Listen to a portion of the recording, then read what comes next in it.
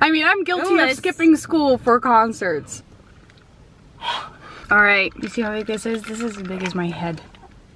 That's cute. Alright, anyway, today we're gonna be talking about concerts. Yay!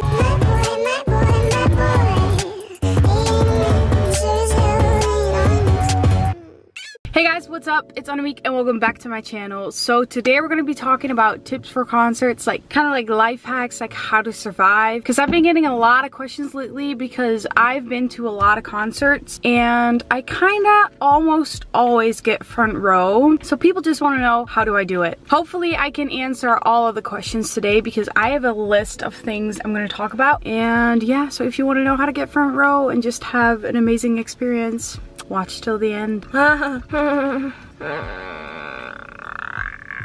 Alright, so one of the first things obviously when you go to a concert is the transportation that you're going to use to get there. And honestly, some of the things that I would recommend would be to use Uber or public transportation. Because obviously if you're going to go by car, you're going to have to pay for parking as well. Unless you're being dropped off by parents or something. So especially if you're under, I'd say like 16 or something, ask your parents to drop you off because that saves you a lot of money as well. I would just recommend using public transportation if it's safe, or using Uber, which you should definitely do with friends though. Like, don't go in Uber by yourself when you're 16, but it kind of makes sense. But some of the transportation that I've used before are trains and buses.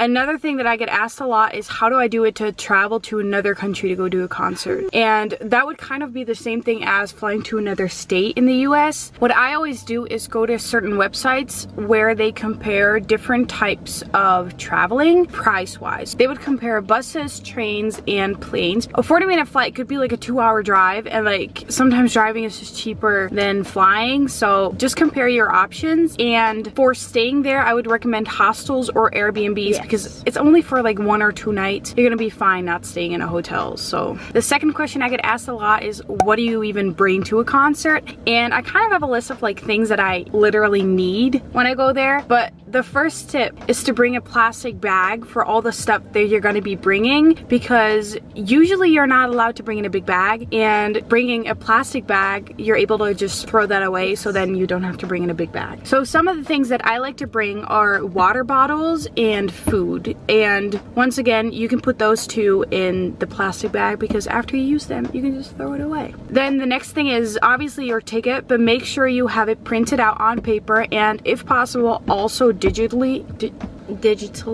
and to also have it on your phone, because you know, you never know what's gonna happen to your paper if it's gonna start raining, and or your phone dies and you don't have so you want to have both options. Then the next one is kind of obvious: a charger, headphones, and a power bank. But make sure that your power bank charges your phone twice, so you can charge it once as you're like waiting outside, and then also ones right before the concert starts, so you can take videos. Then also think about what you're allowed to bring in, like what type of bag is allowed, because usually they don't allow you to bring in big bags, and also what type of camera is allowed to bring in, because once again, usually you're not allowed to bring in a camera that has a lens that you can take off. And also things like deodorant, perfumes, and water bottles are usually not allowed. Make sure to look on the website, because you can take your water bottle without a cap. Right. But then you will be standing there with the water bottle. Water. Yeah. Without a cap. But what I did was put the cap in my that's bra. A life hack. If you are bringing plastic water bottles, take off the cap if you are allowed to bring them in. Take off the cap. Bring them in like this, filled with water. Put the cap in your bra or pants. And then go in. And then as soon as you're in, make sure nobody like that's working there can see it. Put the cap back on so you can actually like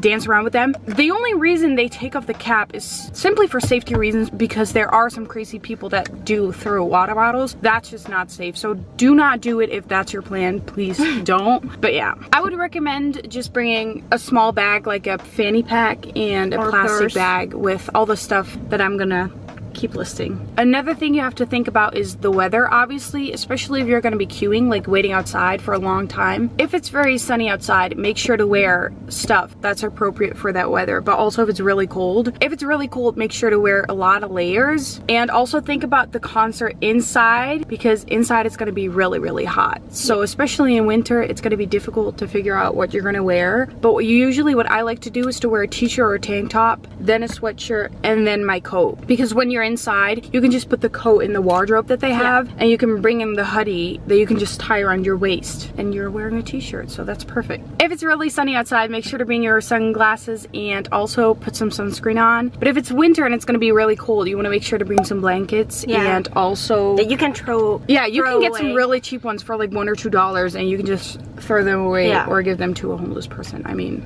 there's a lot of things you can do with them. And also bring gloves because you are going to die. Yeah, maybe a pair of socks. Extra pair of socks. That's what a lot of people do too, is bring old socks and then they just throw them away. Or like a pair of leggings underneath their jeans. That's good. And then like an hour before they go into like McDonald's and take them off. Another thing you have to bring is cash. Do not just bring your card because you are going to die. If you want to buy food somewhere like in the venue, you're gonna probably want to be using cash. And also if you want to buy merch, you're gonna have to use cash. 99% of the time you have to have cash. Yeah, you can't use a card when you want to buy merch. Because it's not gonna be like the venue's money, so that's why they do cash. If you are buying merch though, think about the sizing, because usually it's unisex or men's sizes. If you're a women's medium, I would recommend getting a medium if you want it to be oversized, and a small if you just want it to fit normally. Another thing I like to bring is a plastic bag or a pillow to just sit on, especially if you're going to be out for like 8 hours. You are going to die, especially if it rained. You don't want that. So, and also bring a hair tie for inside the venue, because you are gonna be sweating. You don't want your hair to be like in your neck. Like, that's disgusting. And make sure to tie your hair before it gets crazy, because you won't be able to lift up your hair. Make sure you have your hair up before the performer comes on, because after that, there's no more chances for you. I'm sorry, Annie, but no. And then the last thing that someone asked me already was if inhalers are allowed, and yes, they are allowed, because like you don't want to die. You don't want to die, so just bring them. The third question I get asked a lot is like, what time do I have to be there? Like, just what time? I'll tell you, just get there as soon as you can. Yeah, just get there as early as you can. Depends on the artist though. If you know people are going to get there early. Check Twitter. Check Twitter. If people are tweeting, oh, I'm already in line, you know that there's already people in line. Also, the weather really influences people, and if it's a school day or not. Because if it's a school day, a lot of people are going to be in school, obviously, which you should. I mean, I'm guilty of skipping school for concerts. Bro, really? But I would never. You did not. You did not. Who brings an open mason jar? Well, some people are just not stupid. We kind of had a little break because somebody spilled the coffee, but that's okay. So another thing you have to think about is whether you have VIP tickets or not, because if you don't, obviously the people with VIP tickets usually are standing in front of you. That's just a fact, because they usually have early entry. The main reason people ask me what time they have to be there is because they want to meet the artist, because some artists like Billie Eilish usually come out to meet the fans waiting in line. It usually happens around like 2 p.m. I'd say, because that's usually when they arrive if the doors open at like 6:30 or 7. Another thing you just have to think about is the people that are in school. They're not going to be there at 2 p.m. if they have school until like 3. What I just like to do is to make sure that I'm there before all the kids get out of school. Alright, so now we've talked about like all the basic stuff, I guess, and I just want to talk about some tips and tricks and pretty much like life hacks to make sure that you are not going to die when you go to a concert, because sometimes it's just not fun.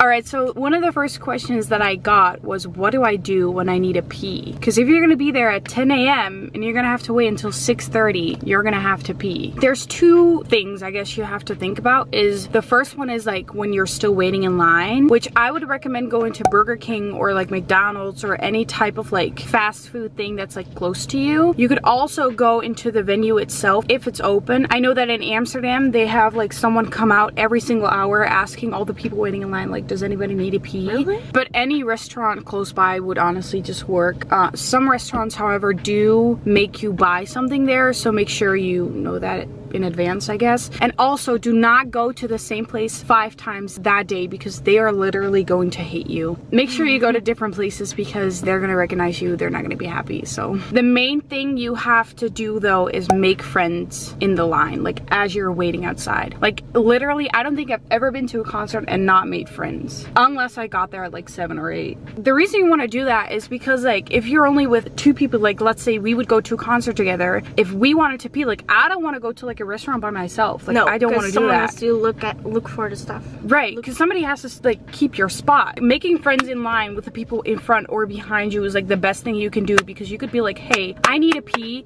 We're gonna leave for about like 10 minutes and then we'll come back. Could you please save our spot? And maybe even like watch your food or whatever. Like, please do bring your personal items. Like, do not leave your personal items there though. Like your phone, money. Like, yes, you can trust them with keeping your spot, but do not leave your credit card or anything like that. Do not leave that there. Because, you know, like, there's crazy people. Don't do that. That's, no. Okay, so the next thing is when you're in the venue and everyone around you and you need to pee, I'm sorry, you can't. No.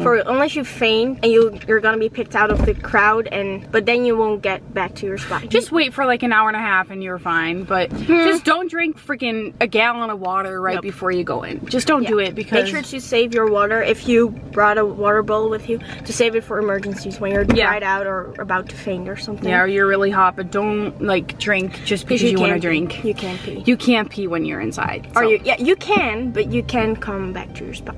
I mean, being in the back has pros and cons, I guess. The next question is, what do I eat or drink? Pretty much what I would say is, instead of spending a lot of money that day, bring foods that you know you're gonna eat. Do bring snacks though. Like, don't, not only snacks, because they will. Yeah, you just want to make sure that you bring a lunch and a dinner that you know for sure you're gonna eat. Somebody asked me like, how much water am I supposed to drink like during the day? And I'd say like 2 bottles. And then after the show, you should probably drink at least 1 bottle of water. Like, literally chug it, especially if you've been dancing around, because you've been sweating, you are dehydrated. Like, trust me, you are dehydrated. Like, you have to drink after a concert. So even though if you feel like, oh, I could bear with this, yeah, no, you have to drink, because you don't want to be that person that's fainting. You just don't want to be that person. So make sure to drink enough during the day, but not too much to the point where you have to pee when you're inside, because that's not fun. Put on a diaper. The main question I get asked a lot is, how do I get front row? Ooh, sis, we have some tea to spill. The first thing that you can do is get a VIP ticket, because usually they have early entry passes in them. I know, for instance, that Billie Eilish, her new tour that's coming up, she has early entry and then like all like merch type things and then a meet and greet. So usually early entry is included in VIP, which kind of gives you the opportunity to be front row anyway. Another thing you can do is obviously just queue, like wait in line from like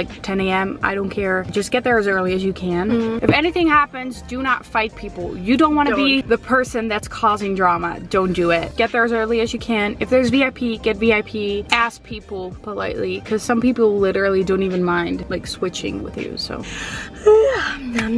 the next question is, how do I get the cheapest tickets possible? I would say just go to the original website. Usually that's Ticketmaster or like the artist website that will link you to the actual selling website. Another thing that a lot of my friends actually do is literally buy tickets the day of, which it does not guarantee your entry, and it also does not guarantee if there are going to be any tickets. But if you're going to be like, oh, there's a concert next week that I want to go to, and let's say like the original ticket was like $50 and they're now being sold for $70, just wait until the very last moment, like literally like 2 hours before, or like people just want to get rid of it. Right, one of my friends is literally like waiting in line as she buys tickets, because then usually the tickets are going to get sold for like $30, because people like, they just want to sell the ticket like eventually, like an hour before. They don't care about the price. Another topic I wanted to talk about was fainting.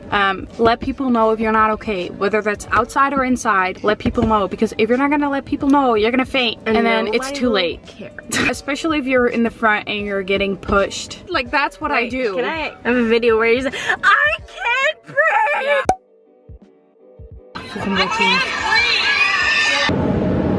I need to pee. The next question that I got was, what do you do when you really want to dance but like you're afraid of dancing? Literally, if you like a song, please start dancing. You're please gonna sing along. Like, not you are gonna regret not joining the people that are dancing. Literally, the best concerts that I've been to were the ones where I did not care about what anyone was thinking. Like, literally just me dancing to the songs that I love. I mean, just watch this. Yeah, so if you like a song, feel free to dance along, sing along, I don't care. As long as you're not screaming, it's okay. I mean, it's the reason you went there. Like, you want to be able to sing along and dance along. Like, even if you can sing, just Otherwise, you could just listen to freaking Spotify. I mean, the next question I got was, if I have VIP, what time should I come? And depending on what the ticket says, just make sure that you're on time. Like if it says like 6 p.m. and it tells you to be there an hour before, be there at 5 p.m. However, for VIP, there is still gonna be a line. So having a VIP ticket does not guarantee front row. So if you wanna be the first person, I was like, no, We're back. so if you want to be the actual like first person to get into the venue, you do have to be there on time. Even though you have a VIP ticket, you're still gonna have to queue. So the next two things I want to talk about are simply because of safety. The first one being, the moment you get inside, check the nearest exits, because literally if you don't, you never know what's gonna happen. You just want to make sure that you know where the exits are. Sometimes while you're in the venue, they have screens where they show where the like emergency exits are. Yeah, and then also another thing you have to think about, if you're somebody that gets blisters a lot, bring band-aids. I've seen so many people that are like inside the venue pretty much crying because they're gonna have to stand for another 2 hours while they have terrible blisters and no band-aids. The last thing I want to talk about is the wardrobe that they have, like the place where you can put your coats and bags and whatnot. Sometimes they do have lockers, so you don't have to wait. Lockers, yes, lockers or wardrobes are really, really nice. If you are bringing a bag and a coat, I would definitely recommend using the wardrobe or the lockers that they have, because you don't want to be carrying that around, and sometimes they don't even allow you to bring that in. Make sure once again to bring cash for the lockers or the wardrobes. If they're inside, have one of the people of your group put all the stuff in there so you guys get to save them a spot inside the venue. The very, very last thing is the moment after the concert is to meet your friends somewhere where you know that you can find each other. So usually what I like to do is to not find each other inside the venue, but go outside the venue, like find a spot somewhere close to the venue and meet up there. It's the best thing to do if you lost each other. So I guess that's everything. Alright, I think that we answered all of the questions that we got. I really hope that this is like helpful for people that are gonna queue for the first time or just don't want to die. If you have any more questions, feel free to leave them down below because I will answer them for you. Anyway, I hope you guys have a really nice day, and yeah, see you next time. Alone, but I never am alone. Run with the wolves, mob deep when I roam. I keep a cool head like a breeze on a stone. But hit me with the beef, I will flip like a phone.